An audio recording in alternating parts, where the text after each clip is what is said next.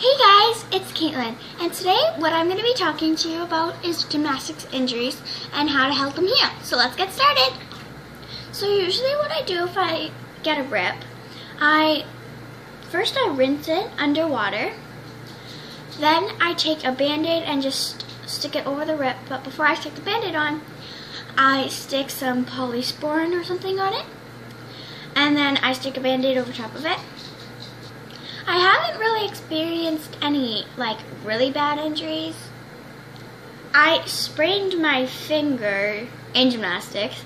I was doing a back bend and my cousin was like 2, and so I was doing a back bend and I landed on my finger and I went back, and then my cousin thought that I was laughing and he came and he jumped on my hand, like he was jumping on me, but hit my hand. And then I bent my finger back even more, so I sprained my finger. And I also sprained my wrist in gymnastics.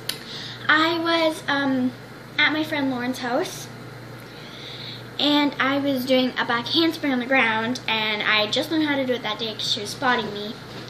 And I was doing it by myself, and I just kept pressing really hard on my wrist. So I sprained my wrist there, too. To help heal that, all I did was, I took a rest from gymnastics for a little bit, I didn't do anything, and I had a tensor bandage on my hand. If you hear the noise in the background, that is Zoe playing with her toy. Sorry the lighting just got really bad right now. I'm kind of in front of the window, so it's yeah. So that's pretty much all I have to say about gymnastics and gymnastics injuries. So I haven't really experienced any other injuries, not any major injuries, I've never broken a bone or anything.